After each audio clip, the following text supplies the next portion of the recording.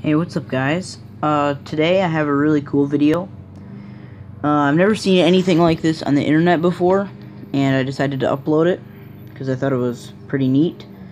Basically, all I did was I took an altoids can and I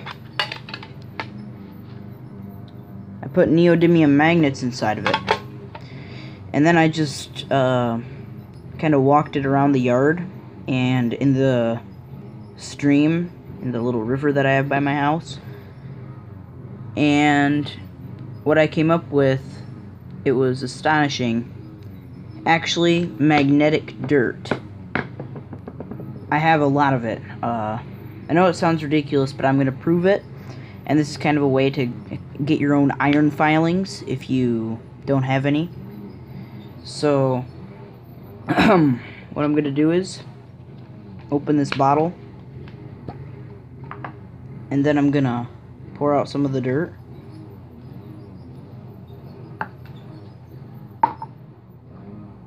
And then I'm going to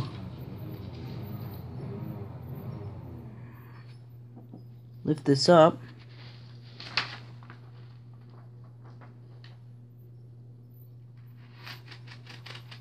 Look at that. Moving the dirt.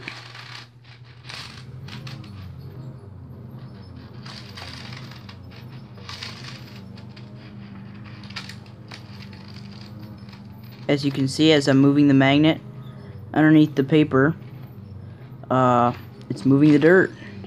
And that might be pretty surprising to some people. I know it was surprising to me, because I didn't know that dirt had such a high quantity of iron or cobalt or nickel or possibly uranium in it, that it was so magnetic, paramagnetic.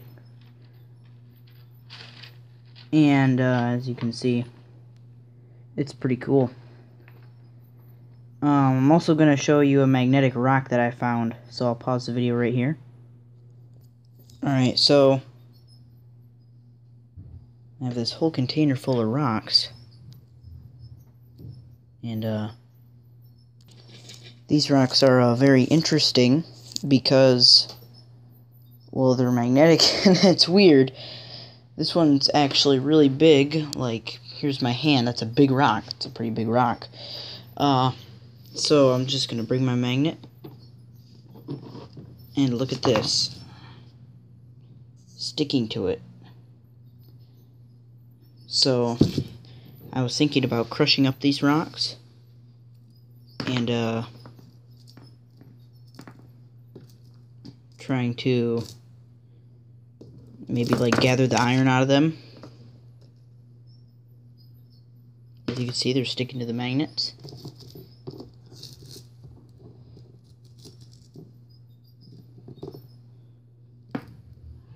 So that's awesome.